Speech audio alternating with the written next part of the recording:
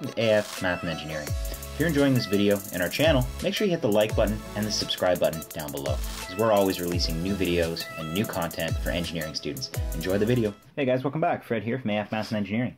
And we're going to do a video for you on Castigliano's second theorem, and we're going to do it related to trusses. So we're going to solve a pretty straightforward truss problem, and we're going to show you a couple of tricks. We're going to show you the method, and we're going to explain a little bit how this formula is derived so that you have a little better understanding. Cool, so we have a truss here on the left, pretty simple truss, 120 kilonewton load, lateral load here, and everything else is given up here. And we're asked to determine the horizontal and vertical components of the deflection at point B. So they're not just asking for horizontal, they're not just asking for vertical, they're asking for both. And there is like a good way to do this, and I'm going to show you how to do it.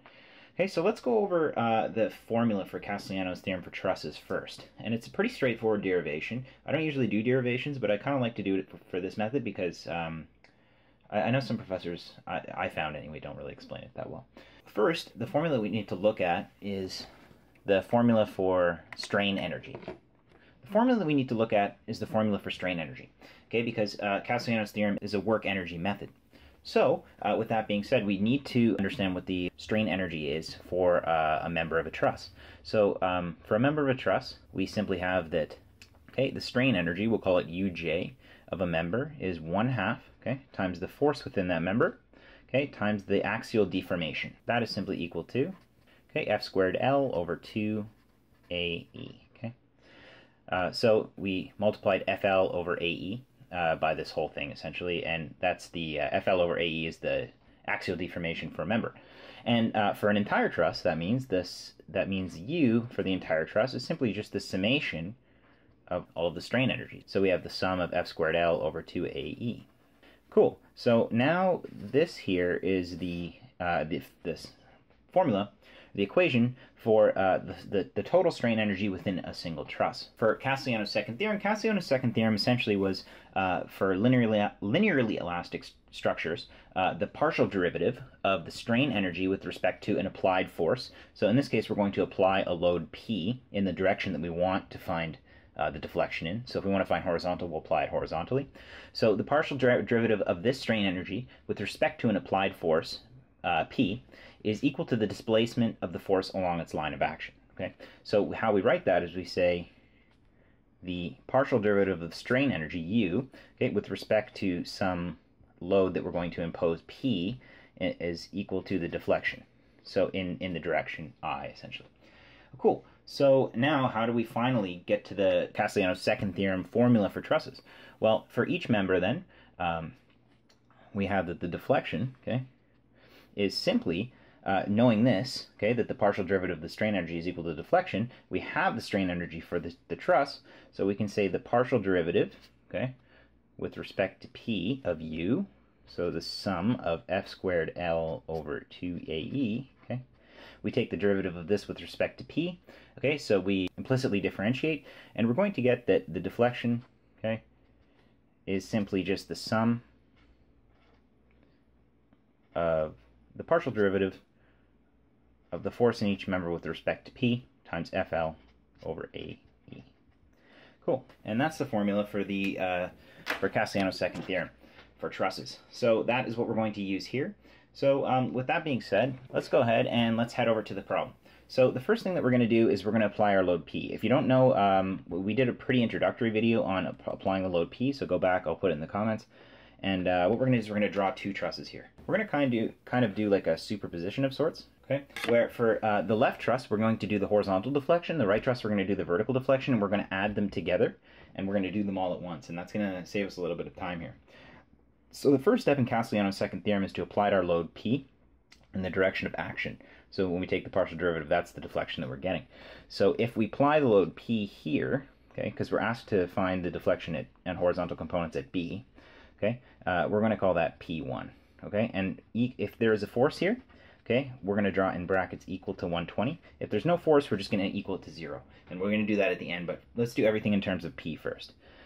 Cool, and we're going to take away all the other loading, so there aren't any, and we're just going to go ahead and try and find the reactions here, okay, so these are reactions. We have A and C here, okay. Now we have, and this is 4 meters and 3 meters. Okay, cool. So we need to find the reactions at A and C. So for A here, we have the only other force in the x direction is P, so this is also P. That one's pretty easy. What about A and C? Well, let's find A, for example. The reason why I drew the reactions this way is because there's a couple moment this way, so we know that this has to create a moment in order to counteract that one. I could have drawn them both up, but then we'd get a negative for A, so let's come over here and let's find the reactions at A. So let's take the moment at C. Okay, so we're taking the moment at C. Okay, we're going to get that we have P times 4, this is negative direction, so we have P1 times 4. And then we have positive AY times 3, that's equal to 0. So we should get that AY is simply 4 over 3 P1. Just write that like that. That's a little messy. Okay, and there's no other force in the Y direction, so this is also 4 over 3 P1. It's just in the other direction. Okay, cool. So now that we've solved this truss for the reactions, we need to go ahead and just find the members' forces, the internal forces essentially. So as we can see for this joint here, there's only 2 forces in the x direction. So this force here is P1, okay, and it is simply in tension. Same for here, okay. We only have another force in the y direction, and that's this. So this is 4 over 3 P1. So that's member AB. Okay, and I'll leave it up to you to find CB. Okay, I'll just give it to you here. It's 1.667 P1. Okay. So that's done there. Try and get that one on your own because we're running out of time a little bit on this one. So let's go to the second truss. Okay, so we're going to add these 2 trusses together in a table at the end. So now this one, so this was the horizontal. Okay, we're going to say that this is the vertical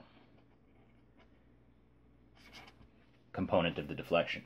So for this one, we're going to apply our P downwards.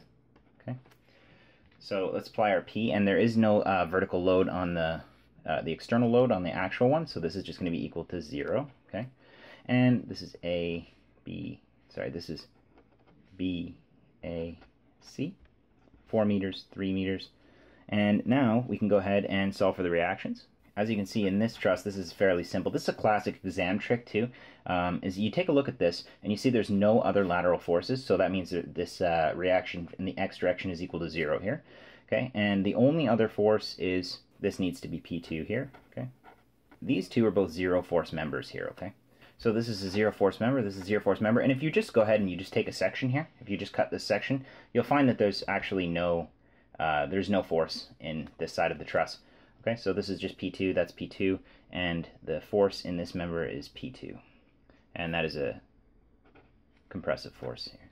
Okay, cool. So let's take a look at how we solve this. So what did we do here? Well, we found the forces in all of the members of the horizontal truss for the horizontal deflection. We found all of the forces in the vertical truss for the vertical deflection. Now we're going to go ahead and we're going to create a table, and we're going to use that table to solve for all the things that we need in this formula. Okay, cool. So I've gone ahead and I've drawn out the table for you already. So what we have here is we have a column with members, the lengths, and as you'll notice, each column represents a variable in this formula.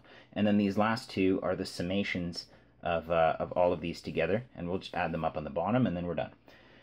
We can go ahead and plug in. Now, as you can see here, we have P1 and P2 columns, because we're going to do each one kind of separately here, and then we can just do them at the same time. So let's go ahead and start. So our lengths are 3, 4, and 5 meters. And for our force here, we're just going to add the forces in each member of each truss in both of these together and put them in this column. So we have P is the force in the member AC here. This is a 0 force member, so this is just going to be P1. For AB, we're going to take a look here, and we have 4 over 3 P1. So we're going to say 1.33 P1. And we have P2 here. Okay, and this one's tension, this one's compression, so we're going to subtract that. And for this one here, we have 1.667, that's compression, times P1, and this is a 0 force member. Cool, so now we need to take the partial derivative with respect to P1 of all of these expressions here. So let's go ahead and do that. So this is just simply going to be 1, this is going to be 1.333, and negative 1.667.